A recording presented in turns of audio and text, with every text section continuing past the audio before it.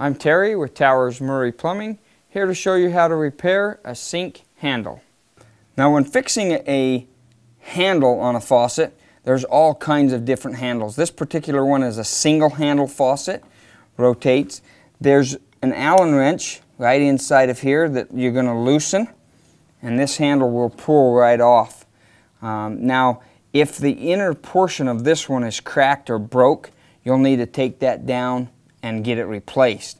Now to reinstall this, once you've got your new one or you've fixed the problem, you reinstall that, tighten up the little set screw. Now you've fixed the single handle. And again, I'm Terry with Towers Murray Plumbing, and we've shown you how to repair a sink handle.